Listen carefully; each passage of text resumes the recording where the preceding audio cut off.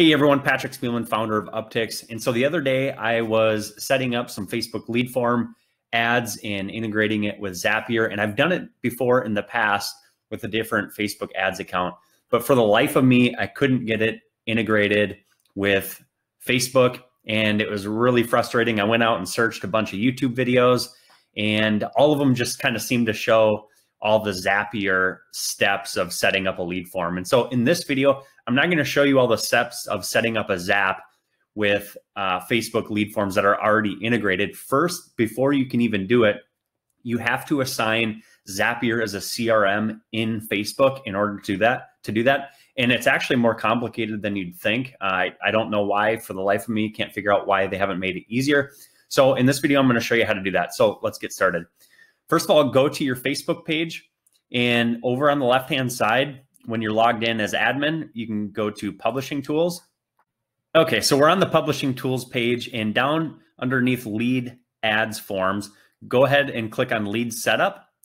This is going to take you to the Lead Setup page, and I'm already connected, but when you're not connected, what's going to happen is you're going to have a little input box here where you can search for different CRMs.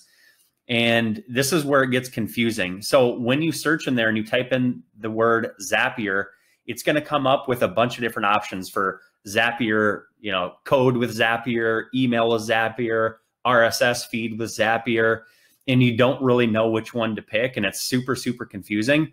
So what I ended up finding out that you need to do, that I ended up doing, is doing email by Zapier. And so basically all you got to do is click email by Zapier. You need to set up a Zap first and just create an email alert to yourself. The Zap steps will actually show up on the screen, but turn that Zap on. And then once you do that, it's going to be connected. So I didn't do anything special other than just go and set up an email alert for Zapier. So then from there, you can go into Zapier and you can customize a new Zap, but it'll be connected at that point once you do that. So that was the easiest way that I found to do it, is just do a simple email by Zapier, set up a Zap, and you can go turn that Zap off later. So that was the easiest way to do it. And then in your business manager account, you need to make sure, I'll go into my business settings here.